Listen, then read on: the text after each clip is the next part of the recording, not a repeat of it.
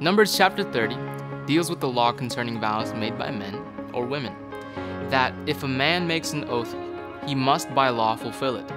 Following through with the vow is so serious that a law had been made to enforce them. And it makes sense that a law would be made to govern vows, because the Lord binds himself to his words, which is both amazing and terrifying. So we also must stand by our words.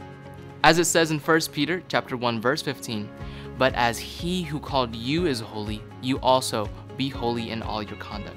So let us also stand by our word." Now, on the flip side, one other thing to point out in our passage is the woman's submission as required by law. Regardless if by her father if she is not yet married, or if by her husband, if she utters a vow and the man in her life hears it and decides against it, her vow is made void and the Lord releases her from her duty. This demonstration of complete submission is reflective of our submission to Christ as his disciples, and especially as the bride of Christ, the church.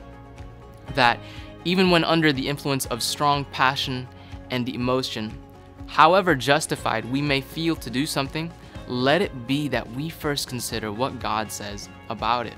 God being our Father and Christ being the head of the church, let us be quick to submit ourselves to him as comes naturally in our relationship with the Lord. Let it be, in light of God being our Father and our privilege as being the bride of Christ, that we demonstrate submission by denying ourselves, picking up our crosses daily, and following him as it says in Luke chapter 9 verse 23. To me, there is not a more beautiful expression of submission than our Lord's submission in his prayer in the evening and early morning hours before the Lord would be crucified.